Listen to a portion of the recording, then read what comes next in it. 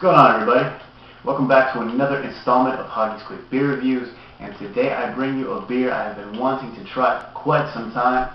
Today's beer is called Punk IPA from BrewDog, the BrewDog brewery in Scotland. Now, BrewDog has been making a name for itself with some rather extreme beers. Right now, the big deal with them is a beer called Tactical Nuclear Penguin. If you haven't heard about it, look it up.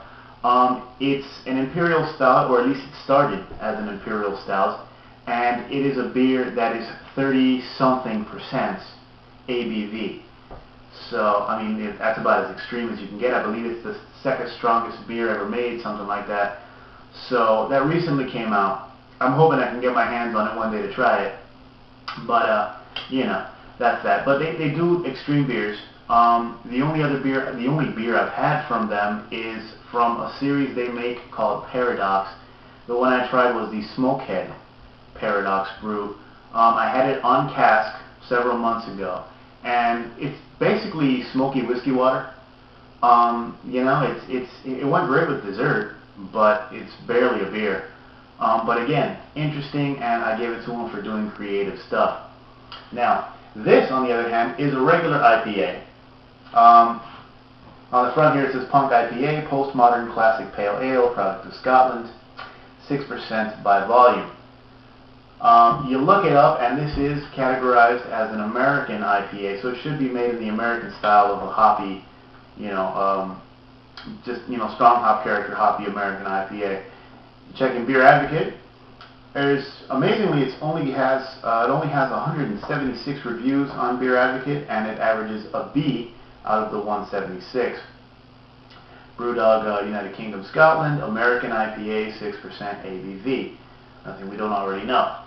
Okay, so now before we get into it, let me just see. It has all this stuff here. If you want to read that, I'm not going to read all of that to you. But BrewDog has attitude, and it's very reminiscent of Stone Brewing, makers of Arrogant Bastard. You'll see why in a moment. It says BrewDog, slightly perfect beers. It says, this is not a lowest common denominator beer. We don't care if you don't like it. We do not merely aspire to the proclaimed heady heights of conformity through neutrality and blandness. This beer is in no way mainstream or commercial. It is proud to be the alternative. And there's a couple more paragraphs I'll spare you. But, they have attitude, and they don't care if you don't like their beers, which is a quality I like in a brewery. So yeah, Punk IPA. For an IPA, we have the IPA goblet. And if you can take a look there, see if you can make that out. It's a really cool cap, the white and blue, their little logo. I'm saving that. I'm going to start working on my fridge magnets sometime soon. So I can't find my lighter, and I'm not going to use an opener to bang it up, so wooden spoon. I learned this trick on YouTube. I would have never thought to use a spoon, but it makes perfect sense. So, of course, if you're not careful, you're going to chew up the bottom of your spoon because this cap's on here pretty tight. And you might get a piece of wood in your beer, so be careful if you use the spoon. But there it goes. The cap is unharmed. I wish I could say the same thing for the spoon, but oh well. Ooh, yeah, that's an American IPA, people. Yeah, I was in the mood for an IPA. I picked this up a couple days ago. I was in the mood for an IPA, and I saw this, and I said, oh, there it is. That's what I'm drinking. I haven't had a good IPA in a while. At least not in a bottle. I haven't bought anything new. Had a great IPA on tap the other day, but I had already tried it before, so this is something completely new, and I think this is going to be really good. It is hazy. You cannot see through this beer. It is a hazy, golden color, light amber, golden, hazy, streams of carbonation. You can see the bubbles floating up there. See if you can make that out.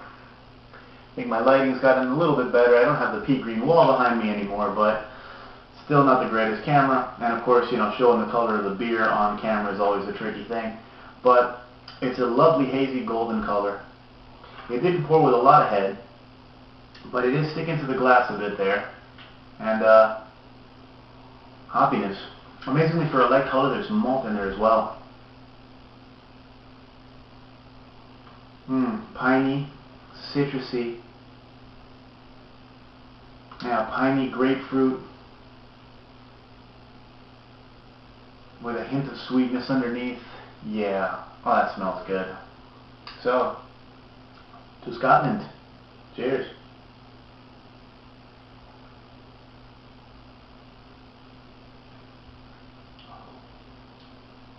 Oh, that's good.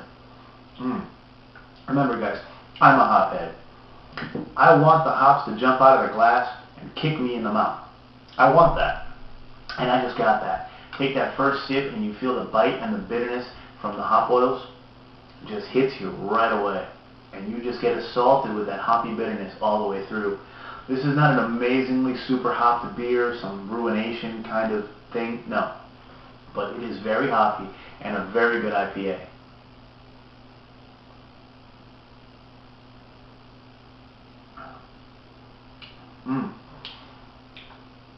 Towards the middle and the end, you get the body of caramel coming through. It shows up, and you do get the sweetness. This beer is not ice cold. It's nowhere near room temperature, but it's warmed up a bit. I'd say maybe in the 50s. And the body is coming out. You taste the malt. You get that sweetness, but it's just overpowered by the hop. I won't say overpowered because the malt body, the malt sweetness, that caramel you get, does kind of balance out the hop and give it a good balance and blend of flavors, but it's all about the hops, man. Hop oil, you know, resiny finish. Yeah, this is good.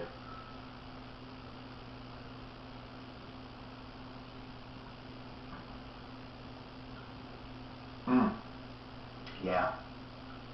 That's a good IPA, guys.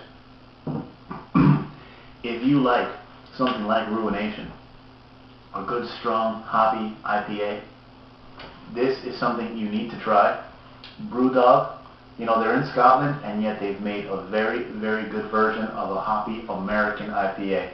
I gotta go find out what kind of hops is in this, because this is good.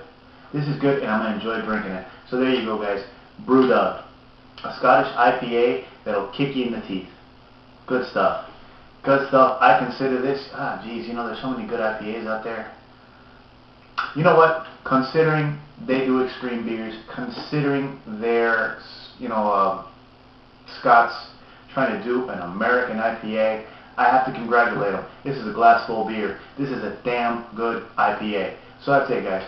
2 thumbs way up for this beer from BrewDog, the Punk IPA. If you like IPAs and you see it, pick it up. You'll like it. Trust me. And on that note, I'm out of here. Cheers.